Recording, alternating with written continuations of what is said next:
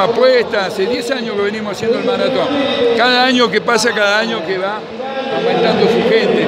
Tenemos gente de Jujuy, de Salta, de Tucumán, de Buenos Aires, de todos lados bien. Esperemos este año con más fuerza y Dios quiera que cada vez se vaya agrandando. Se habla entre 8 y 10.000 personas que han corrido.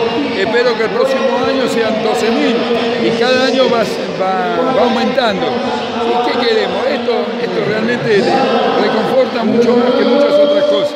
Esto para mí, con más fuerza y con más ganas de seguir trabajando hacia adelante. Es el impulso para seguir creciendo, ¿no? Mire, creo que el diario del Tribuno de Jujuy cada día crece más, pero no es solamente por el Tribuno, es por la gente que realmente tiene trabajando adentro. Realmente el deporte, clasificado, todo pone un granito de arena. Le tengo que agradecer mucho a Claudio Igarzábal, que fue el hombre que realmente vino y me dijo, hagamos el maratón. Yo lo quedé mirando y mire hoy, 10 años es un éxito. Así que de parte mía... la familia jujeña en esto?